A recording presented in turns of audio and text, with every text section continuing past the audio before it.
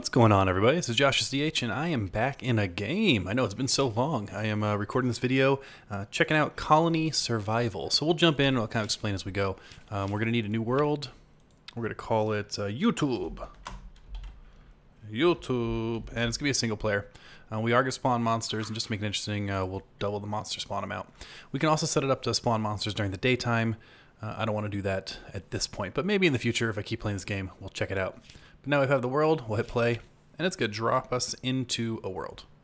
And here we are.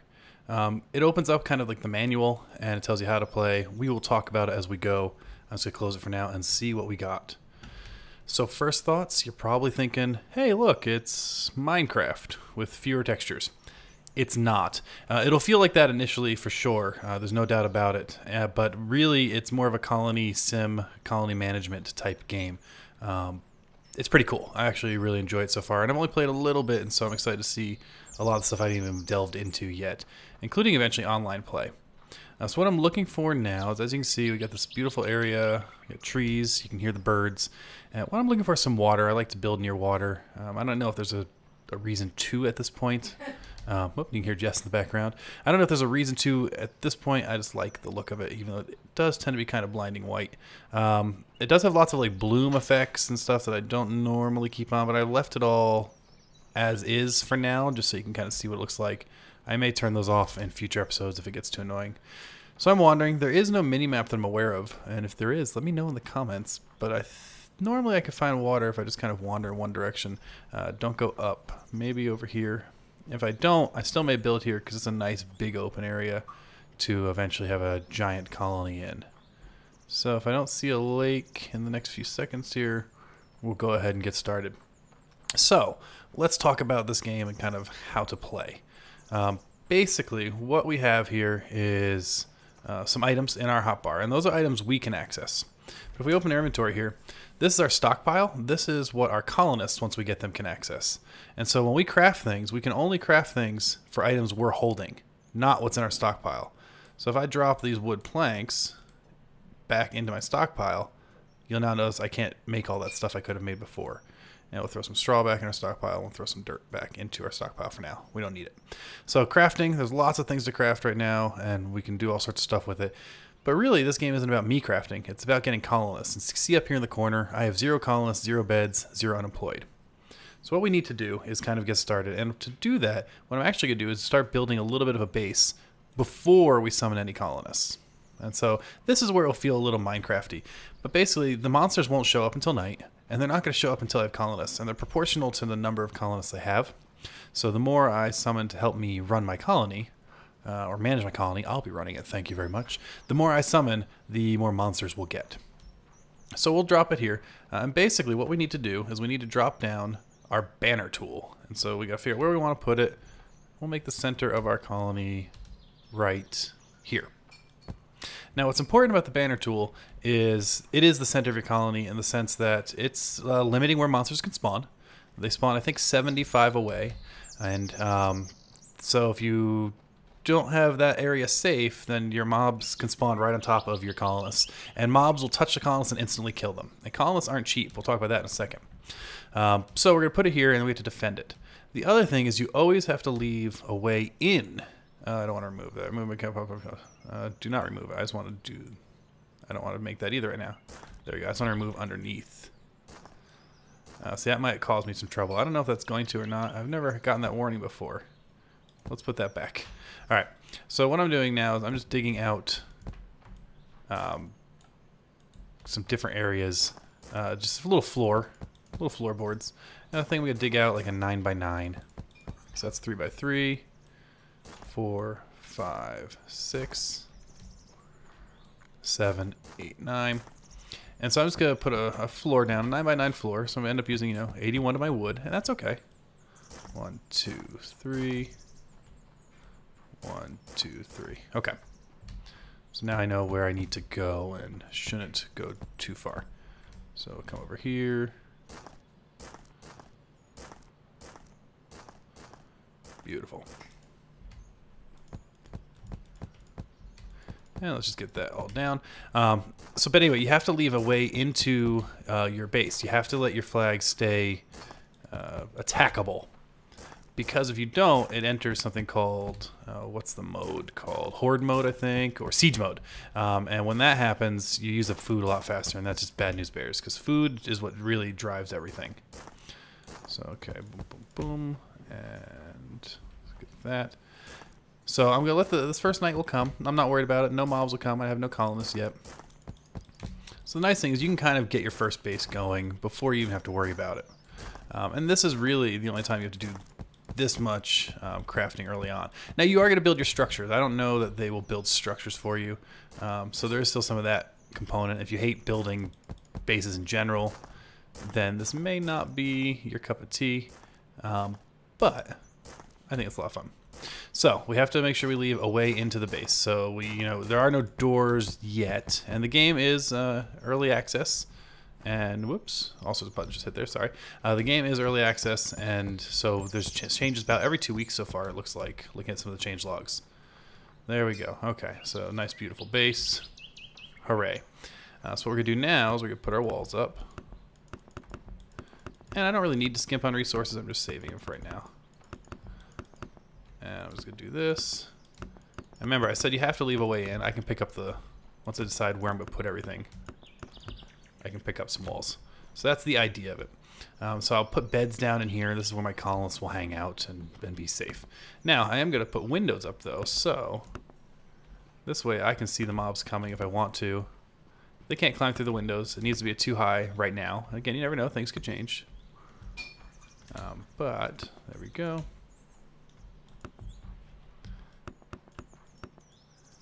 And I just need to grab some more stone. Oh, I'm out of stone, so we'll have to go mining. Not worried about that. So as night's coming down, let's try to do some base planning while we're looking at this. So we have lots of open area to the sides. A little bit here. So I think this will be my entrance. Because I can build kind of my... Well, you'll see. I can build my entrance here. And so we're going to have the mobs come in here. And I'll have farms in the back because I'll wall those in and give a door for my folks to use in the back here. They can go out here to get to their farms. So there we go. Okay. Just for now, because we have the torches, let's put some down. That's the back area. So this is the area we're going to farm. So, farming. We have this thing called the command tool. And when we left click, we have different types of farms we can put down. Wheat, berry, forest, and flax. So berries are good early on. Berries are what's going to get you some just initial food. And you'll place an area. And then as you hire colonists, they're going to jump into jobs. I think it's in the order you create the jobs. So this berry farm is going to be the first thing a colonist is going to do. So we'll start a berry farm. Let's see if this is our door. Maybe we'll start it over like 2 off and 2 off. We'll start it here. And we'll pick our berry farm and we'll right click and we'll just make it, we drag it out to the size it needs to be. Now let's do a 5x5 berry farm. Too small, so let's try 6x6. There we go. And then click. Oh, nope. One thing I will say, I do need to get better with the, there we go, right click, there we go. So you can see no unemployed colonists. But when the colonists come, what they're going to do is they're going to pull berries out of my berry seeds here, and then they're going to drop them in the berry farm. The other thing I am going to want early on is a wheat farm. Now that takes longer. That takes some good time to grow. And so we do want to get that going. No, I don't want berry farm. I want wheat farm. So switch to wheat farm. And wheat farm, I'm just going to do a big 10x10. You may hear some fireworks in the background. Guess what night I'm recording this video? So now we have wheat farm, and we have 2 unemployed. Now, because of that, whoa, where'd my berry farm go? Oh, now I can see. Okay. Because of that, what I need to do is add a fence. I'll put my fence here. I just want to make sure I clear the berry farm. I don't want to leave 2 to walk past it. Okay. So what I'm going to do is I'm going to fence out to here. And because we have the wheat farm, which is a 10x10, that's also going to dictate this side. And luckily the wheat farm drops on dirt, so now I can definitely see how far I need to go out. 1, 2, makes it a lot easier to switch back and forth to the tools. Perfect, okay. Now we'll come here. And again, I don't need to make the walls as big, but this is just my early start. They have like a keep with some farms in it. Oops. Now, the mobs can jump up 1 high bricks. So they could clear this fence quite easily right now. So what are we going to do about that? We're just going to dig the dirt out. So now the mobs can't clear that. And really, I'm doing this kind of setup before we have any colonists, and really just get through the first night, because it has to get done, and this way you can kind of see how it works without any risk to my colony.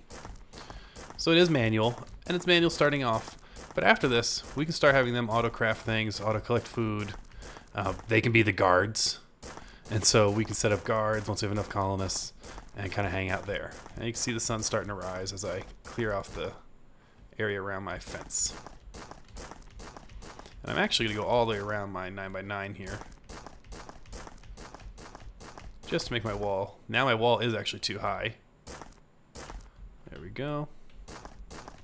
And I'm going to leave this one, because remember, you have to leave a way in. If you don't, then bad stuff happens to your food supply. And you start off with 300 food, as you can see. Beautiful. Okay. So now the wall is too high, so mobs can't get through the walls. The only way they can come in is right here. And so what we can do to fix that problem is we can just come out a little bit. And I'll work on that a little bit more, but let's get some colonists. Well, colonists need a place to sleep, right? So that kind of makes sense. So we need to craft a bed. Now you'll see here's the... Oh, wait, you don't see the bed. Why? Because I'm not holding the straw. So again, you have to hold the straw. There we go. In order to craft anything. So I'm going to put these saplings back and put these wheat seeds back. Put these torches here, grab some straw. I'm just going to make a bunch of beds right now because we're going to have them. So we'll have these colonists eventually. Let's just make, I guess, 9 beds for now since I just made them. Okay. So we'll put them down. And you have this little tool that tells you where the foot of the bed will be. So I want to rotate so the foot of the bed's facing me. And face me that way. There we go. And we'll put these beds down here, and I'll put that last bed in the stockpile for now, because we're not going to have... It's going to be a while before we have that many. Oh, I just made another bed. That's one thing you have to watch out for. It becomes very easy just to make things if you click incorrectly. Okay. So now we've done that, we can hire some colonists. So we'll come over to our command to our banner, and we'll click on it. No, I don't want to remove it. Right-click on it, and I want to recruit a colonist. You can see what it costs. 5 per day and a bed, and 50 food units. Well, I have 300. So we're going to create 2, and then we're going to stop, because we don't want to mess things. Now you see their shirts changed colors, and they started walking off to places. This one's going to be our berry farmer. He is automatically starting to plant seeds from the berry farm. And so you can see 33, 32. This one's doing our wheat farming. Now wheat's going to take a few days to mature, and so once it matures, he will harvest it as well. Doesn't do much else with it. It's just going to hang out. But now I have my farmers starting on my colony. I've officially started a colony. So, what else do I want to have in my colony? Well, I'm going to want a mine shaft. And so what I'm going to do is build one right here in this corner.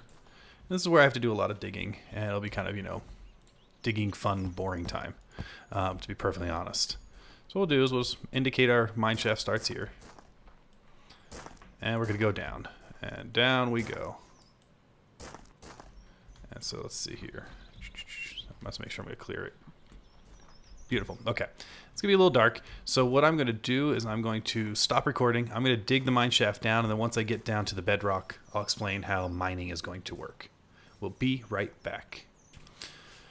All right, we're back in the game. It's still the same day. The sun's getting ready to go down soon, and I made it to bedrock. But I want to show you this. So he is waiting to get some berries, it looks like. Let's see if we have any berries in here. So yeah, he's harvesting berries, which is giving us some early food, which is excellent. Over here, he's just hanging out, waiting for the wheat to grow. Since there's none to plant, none to grow, he's done. That's all he's going to do now, really forever. That's his job now. Also, in my mining process, I picked up a bunch more stone, so I can finish working on that for a little bit here. Let's at least just finish this so we know this hanging. Yeah, see, I don't know how I feel about bloom effects and all that jazz. I mean, I know some people find it really pretty. I don't know. Tell me what you think in the comments if I should turn it off or not. I'm going to record a few of these episodes in a row, so, it may... If you tell me, oh, I hate it, turn it off, it may be a while. I also know field of view matters to some folks. I just left it the default. Remember, gotta leave an entrance in. Otherwise, you get in trouble. Now, if they're down here, they can jump up. So the next thing I need to do is this. At least on the front wall here, we're going to Make this too deep real quick. And then a way out for me. In case I fall in, which inevitably I will. Alright, so. What that's going to do, that's going to force all mobs to come to this point. It's going to be important when I'm defending. Because I'm going to make myself a bow. I'm going to put all this stuff back in the stockpile, because I don't need it right now. And I'm going to make myself some arrows, or grab some arrows, which I have a ton. Perfect. Okay. So as night comes, oh, I need some more of that actually. I do like the stockpile for me is free floating. Now for our berry farmer, and he has to come over to, I believe, the flag. All right, so now they're both in bed. They've gone to sleep. Their day is done, which means monsters could come out. Now I don't know if monsters come out for 2 or if it requires 3 colonists. So we'll keep an eye out. We'll see some glowing-eyed zombies if they're going to come. If we let them get into our base, remember, I'm just making sure I dug it too deep. I did. And they touch our colonists, instant death. Let's come over here. Let's put some torches on the grounds out here. I'm going to have a very fun kind of squiggly world entrance into our world eventually. So let's drop some torches for now. I'm not seeing any. Oh, yes, there we go. There's a zombie out there. So let's go visit him. I don't see any others that are sneak up while I'm over there. So you have a health bar too. You can see that 100% down the corner. Oh, here comes the zombies. I'm glad I looked back. So he can't get into my base. He will come after me. But what they're doing is they're pathfinding their way to this flag. And if I don't have a way, you'll see I'll get a warning if food will start disappearing. So let's just show you what that looks like if I do this. A warning should pop up eventually. And it'll start using my food. It does take a while for the zombies to realize they can't get in. So let's see what he does when he gets over here. And I'll say, siege mode entered. Actually, he's going to just attack me, so I need to shoot him.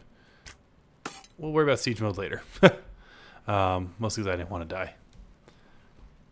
But once they figure... Actually, here, we'll just do this.